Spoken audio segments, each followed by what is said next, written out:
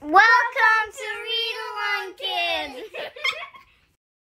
Hey, Read Along Kids! Welcome back to another great adventure.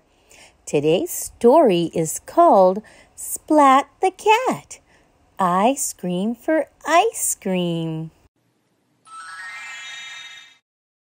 Splat the Cat beamed in the back of the bus.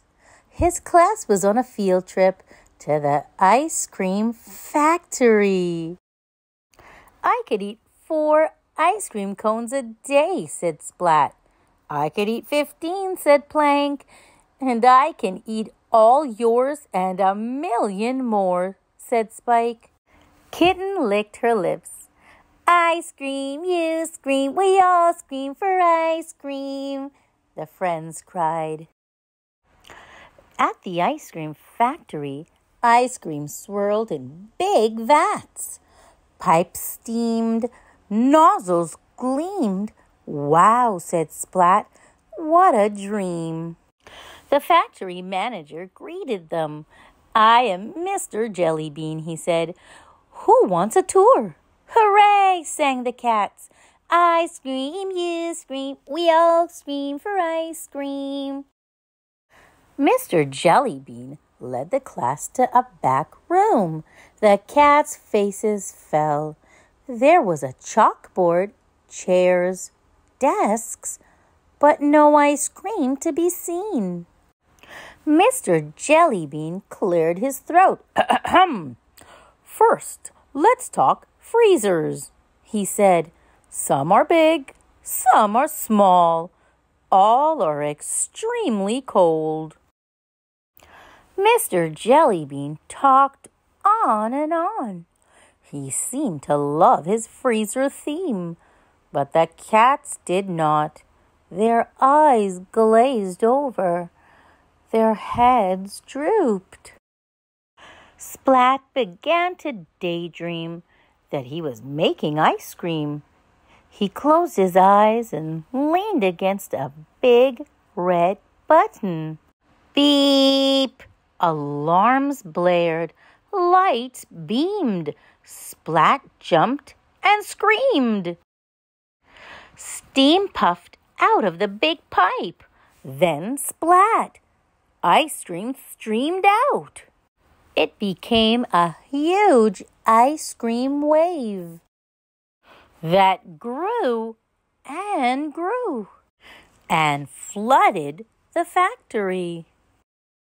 Now that's a lot of ice cream, said Plank, taking a taste. Yum! What happened? Mrs. Wimpy Dimple asked. I don't know, said Splat, from under the chocolate chips. The class cleaned themselves up. Mrs. Wimpy Dimple counted heads. Everyone was there except Seymour, Splat screamed. I have to find Seymour, he said. He ran back toward the door. Wait, Kitten cried. We'll come with you. We're a team after all. Inside, the team checked out the ice creamy mess. Let's look, they said. Be careful, Splat said. Seymour is so small, we may not see him under all this ice cream.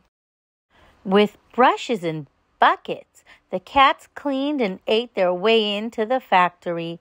Seymour, Splat called, but Seymour was nowhere to be seen. Then the team cleaned and ate their way through the next room. Seymour, Splat called again. The team continued until the factory gleamed, but it seemed Seymour wasn't anywhere under all that ice cream.